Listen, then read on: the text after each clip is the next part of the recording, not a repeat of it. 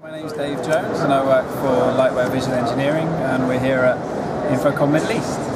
It's the second time we've been to the Middle Eastern InfoComm. We did the Palm show before that for a couple of years, and the show is a lot slower than most of the other InfoComm shows, as in the amount of people that come, but the type of people and the knowledge base of the people that come to the booth is actually very high. So for us, it's an event that I think is going to be in the calendar every year, and we're very happy with the response of it. Basically, we have our head office is in Hungary, in Budapest, and then we have multiple regional offices around the world. We have a Lightware Italy, for example, and other Lightware offices.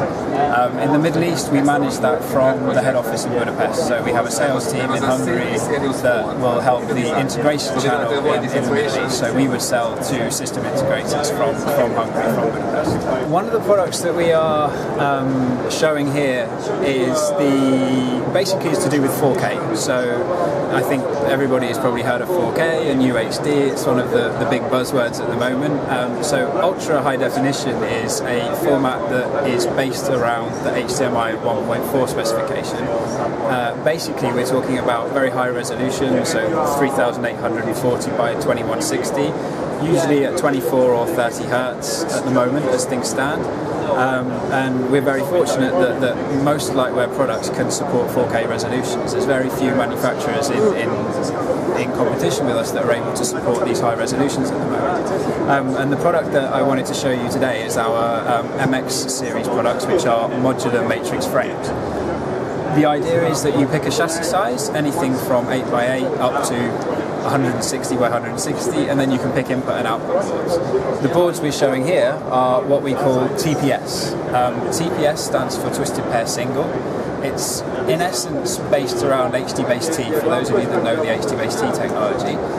The idea is that we can send video, audio and control over, plus power as well, over a single CAT cable up to 150 to 180 meters from the source. So the concept of our input and output boards is that you have transmission boxes in the source, a single CAT into the matrix, a single CAT out of the matrix to receive boxes at the display. The idea being it gives you as few boxes as possible from one end of the system to the other end of the system, and that obviously increases the chances of having a successful install. So as I say, we're running 3840 by 2160 on screen, and our control software shows that the resolution is very high at 30 hertz refresh rate. And one other very cool feature of these cards is a cable diagnostics tool.